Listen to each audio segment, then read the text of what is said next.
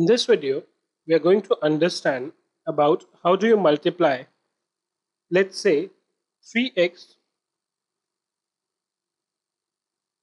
plus 7, which is a polynomial,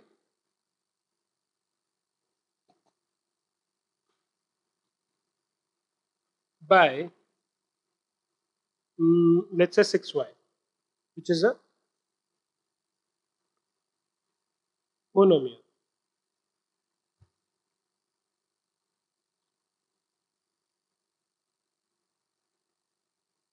So basically, what you have to do is you have to multiply 6y by 3x plus 7y.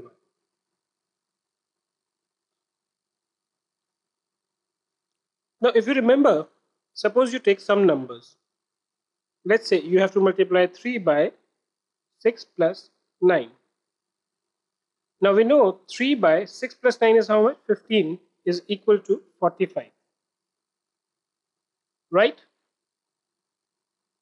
But if you, what happens if you multiply 3 by 6 and then add 3 by 9 here? So you first multiply 3 by 6, right? And then you add again 3 multiplied by 9. This will be 18 plus 27, which is equal to 45, which by the way is also equal to this. This is the property of multiplication that we had seen earlier when we were dealing with numbers in your earlier classes.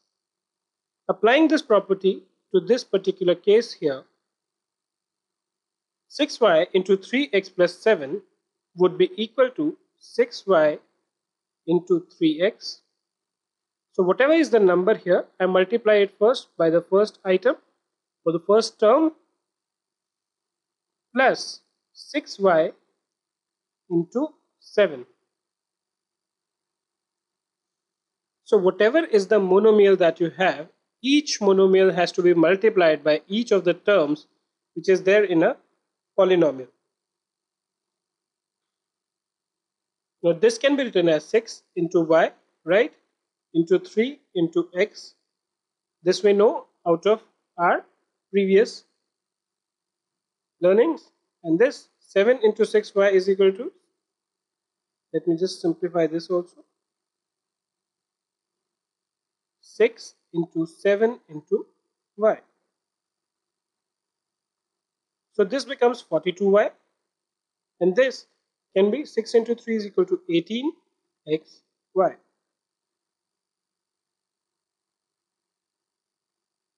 Now we can't solve it any further, right? So this basically becomes the answer.